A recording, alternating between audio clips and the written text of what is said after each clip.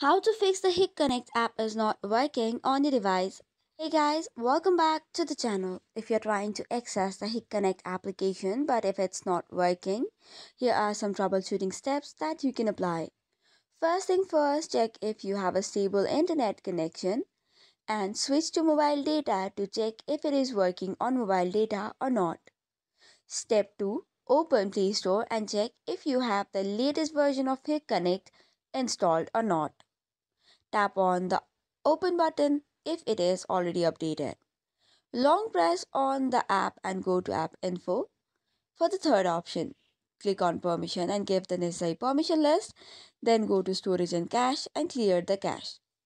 Now that this is done, you can relaunch the application and the device once and check if the app is working or not. And it should probably fix the issue.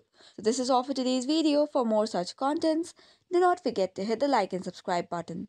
Thank you and keep watching.